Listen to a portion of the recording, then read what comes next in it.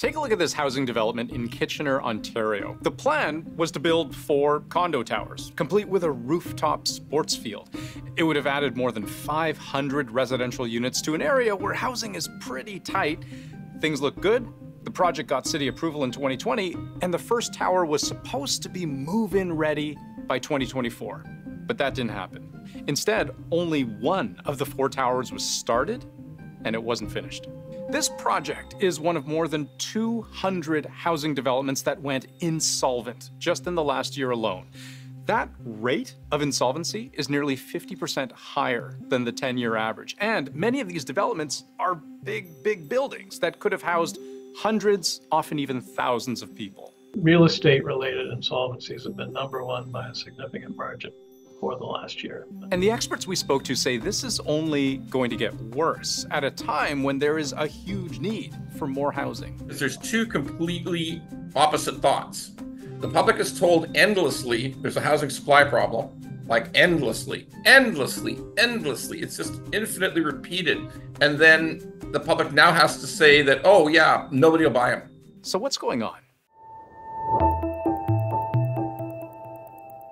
Let me start by showing you how these projects are supposed to work, and then I'll show you where it all goes wrong.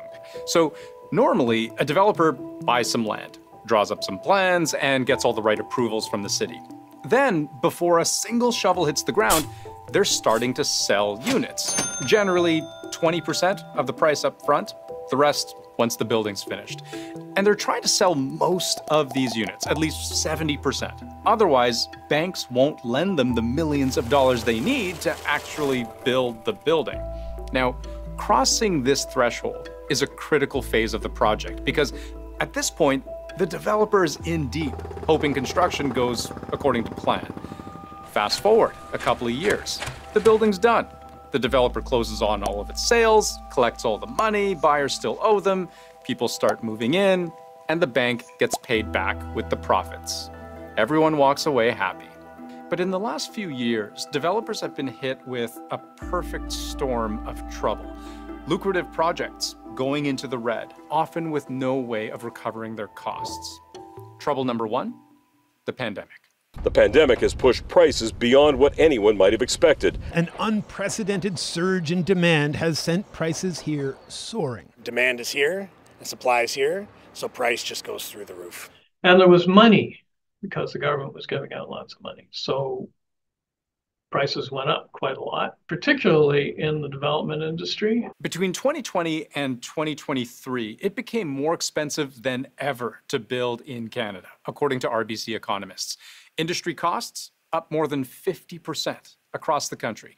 Just look at the price on key materials. Concrete up 55%, structural steel up 53%.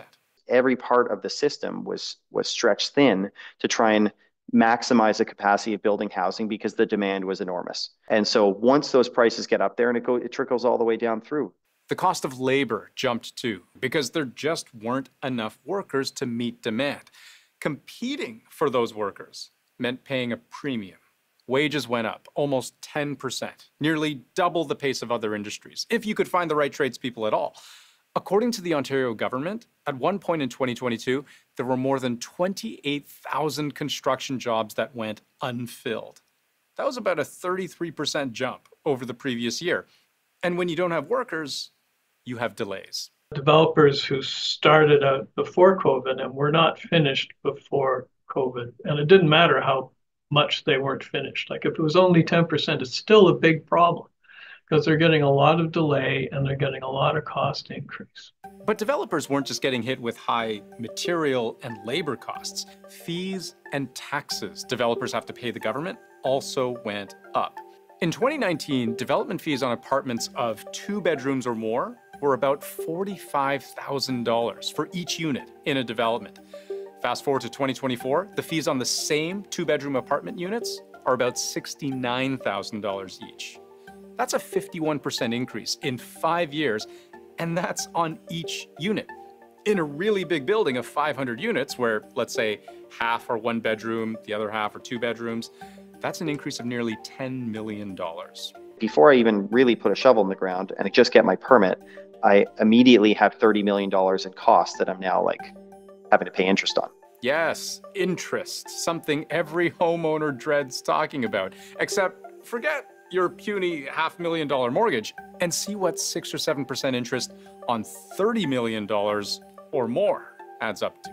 A significant part of the cost of the developer is the interest it pays on its loan. And of course, as this goes on, their loan is getting bigger and bigger and bigger. They've got no way to repay it. And the interest amount is going up like this. And this is around where this perfect storm comes to a head. Because after running into so many unexpected increasing costs, materials, labor, fees, taxes, interest, everything's at a breaking point.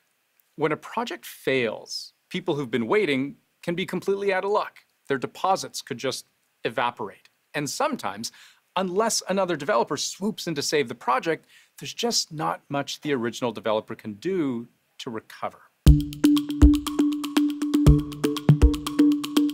Because maybe you're thinking, no problem, everything's gotten more expensive, that's inflation, so the individual units in the building should be more expensive to compensate, right? Well, but remember, the problem for our borderline broke developer is that they've already sold 70 to 80% of the building's units just to secure bank loans to pay for the thing in the first place. And those sales were at 2020 prices, which means most of the expected revenue is fixed, way below cost, before construction even begins. So you've got maybe 20, 30% of your stock left. All you can do is jack those prices up to recover as much as you can. Sometimes you see projects that are under construction with inventory.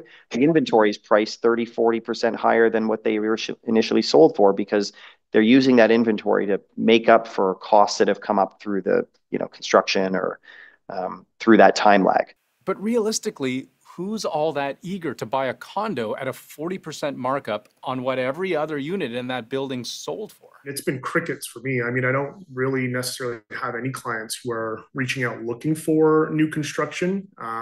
Because the average price is quite a bit higher than the average resale condo. According to Urban Nation, that's a real estate consulting firm, in the first half of this year, new condo sales in the Greater Toronto Area were down 57% from the year before and 72% below the 10-year average, which makes selling any available inventory at that higher price very, very difficult. Because this is what many people don't understand is there is an ultimate point where people won't pay the rent. And that fact affects developers at all stages of a build, because even if we rewind back to the earliest phases of development when they're still in pre-sale mode, maybe the right thing to do is just price in all of your unexpected worst case scenario costs into the original sale price, right? Well, again, who's buying at that price with interest rates being what they are? Maybe they would have paid it a year ago or 2 years ago or 3 years ago, but not today. Makes sense that a lot of developers are now having a tough time selling these units and are now just pulling out of projects altogether because they can't sell them. So the next time you hear the solution to the housing crisis is simply to build more supply, that may be true, but it's not so simple.